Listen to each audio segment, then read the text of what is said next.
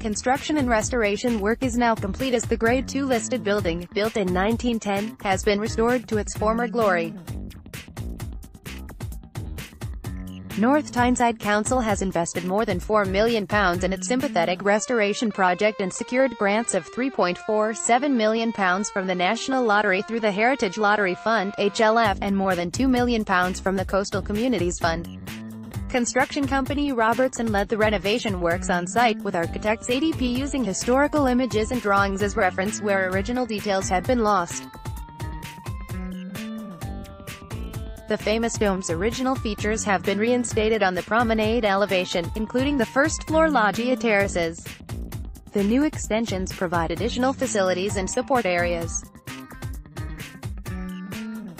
Finishing touches are being made to Empress Gardens, with footpaths being created to make the area more accessible. New street furniture installed in the beauty spot boasts new garden spaces with planters, grass, and flower beds.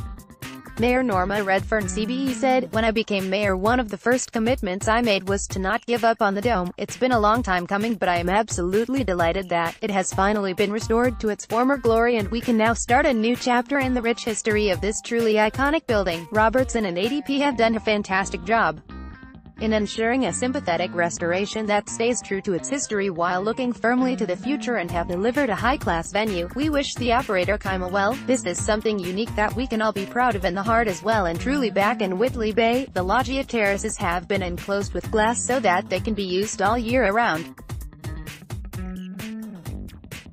Gary Hope, managing director of Robertson Northeast, said, "The restoration of such a beautiful and iconic building has been an absolute joy for the team to work on for the last 2 years. The detail that has been achieved is truly astonishing, and I'm sure local residents and visitors to the site will agree." Roger Fitzgerald, chair of the architects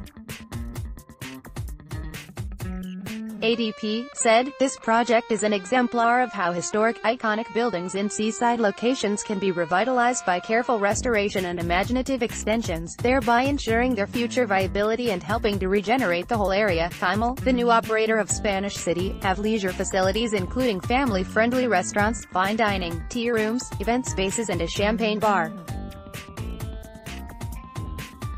Kyle Mackings, CEO of Kymel Hospitality Group, said, "We've been involved in this project for a number of years now and have seen it evolve into something we're very proud to be part of. We're incredibly excited about the completion of building work and the beginning of our journey with our new team. We want to become part of the Whitley Bay community and will be holding lots of exciting public events that we're looking forward to already.